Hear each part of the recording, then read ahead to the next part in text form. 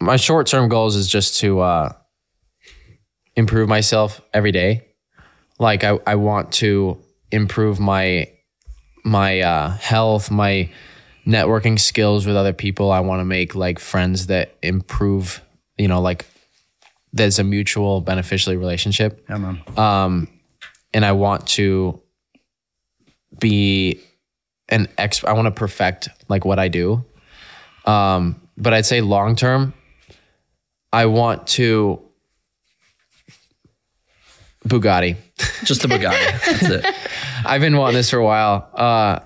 From the beginning, we started out with shit boxes, and I was like, someday, man. I thought that was a tank. I had one tiny little. I said it was my first podcast. I had one. It was like super small, and I said long term I wanted a tank.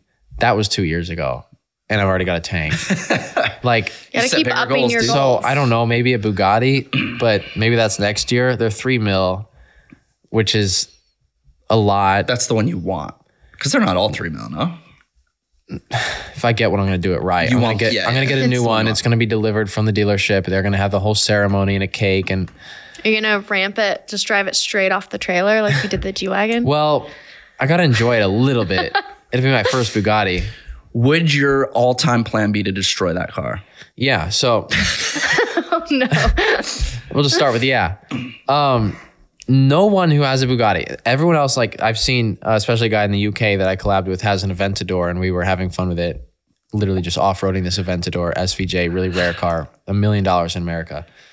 But people who have Bugattis aren't like that. They buy Bugatti to drive to like the art museum. They put it in their garage. But they drive it to really big social events or something where they want the restaurant opening. They usually own restaurants, or they own a huge hotel, or they'll pull up to their hotel in it. Like they drive it for a huge status symbol. No one who owns a Bugatti drives it, maybe other than Andrew Tate, drives it to Bob Evans. They're not going to leave it running outside while they go get their coffee in the gas station. You're going to go get groceries in. But I'm going to use the Bugatti more than anyone has ever driven a car. And everyone's talking about, oh, you probably know Stradman. Car YouTuber with the purple cars, has purple cars. All right. He bought a Bugatti. It was a used one that somehow came in a crate. I don't know how it came in a crate used. I think he built the crate, but, and everyone's joking about how you're going to have the Veyron with the most miles on it ever.